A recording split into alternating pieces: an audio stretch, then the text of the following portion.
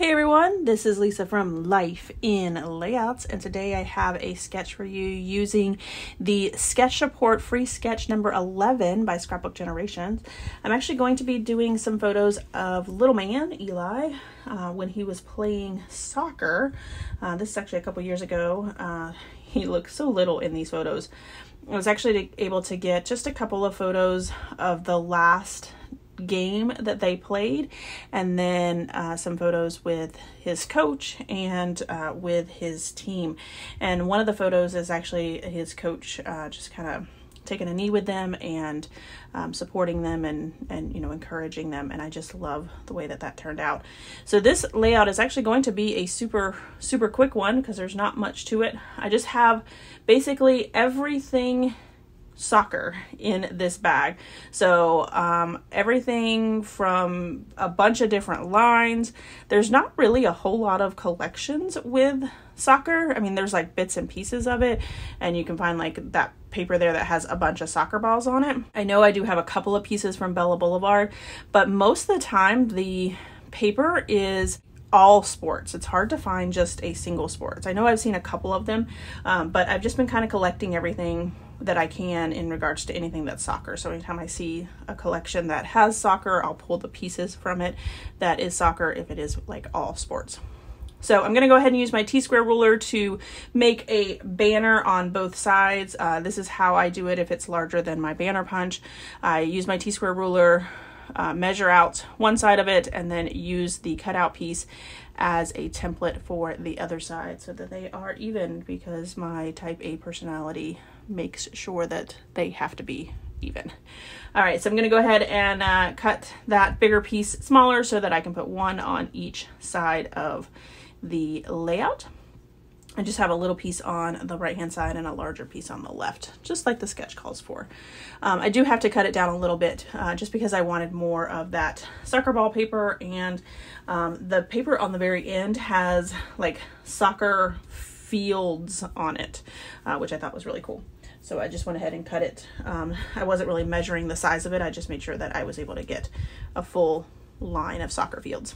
Because I don't have a whole lot in this, I went ahead and just use the black background, as you can see, and then I went ahead and matted all of the photos on white because I felt like that made it really pop on the black layout. So I'm just going to be using my We Are Memory Keepers Perfect Layer Guides.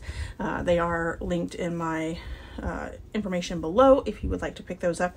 Those things make perfect borders around anything that you are trying to mat, in this case the photos.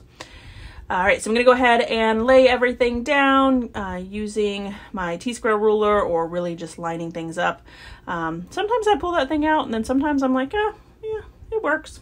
We're going to go with it. Eli played soccer for a couple of years. I guess, well, he played for 3 seasons. He played twice in the fall and once in the spring, and he has decided that he wants to try basketball, so we're going to be doing that this fall. We actually just had his sports physical, and so we were just sitting there talking to the doctor, you know, filling out all the paperwork that is needed. And I had asked that you know, other parents had told me that they are able to kind of get a projection of how tall he might be. And so doctor asked me a couple questions, put it in the computer, was looking at, he is off the charts when it comes to his height. He is more than over 100% of the chart. So based on the information that we have so far and where he currently is projected, he will be at least 6'4". So super excited about that, and the fact that he is going to be so super tall. So happy for that. And you know, his mom and dad obviously play a big part in that, but I think that he's going to be excited. He talks about how tall he is. He's definitely one of the taller 6th graders in his class. So now I'm just looking through the embellishment pieces, trying to find things. I really like this title. It's actually just, it's going to be gold. That's, you know, going to go with it. I tried to use that soccer man, but it just wasn't working. I think it wasn't enough color. I am using obviously a lot of green because that's what's in here, but I was able to find this like #1 cup, and it was perfect because I'm going to put it right below his little participation trophy. He actually got a trophy every year that he participated in, and then he did All-Stars as well, and he got a medal for placing second, which I thought was kind of interesting. You get a participation trophy, and then you get a medal for winning second place, but it is what it is. Looking through again, trying to just find different pieces that will fit. I found a little soccer ball over to the right and some goalie gloves. He did play goalie a couple of times, but it was definitely not his forte. He's told me on several occasions when he did play goalie that he was bored most of the time, so didn't play a whole lot of that. Went ahead and pulled out some of little rhinestones stars in clear and green and added those as well.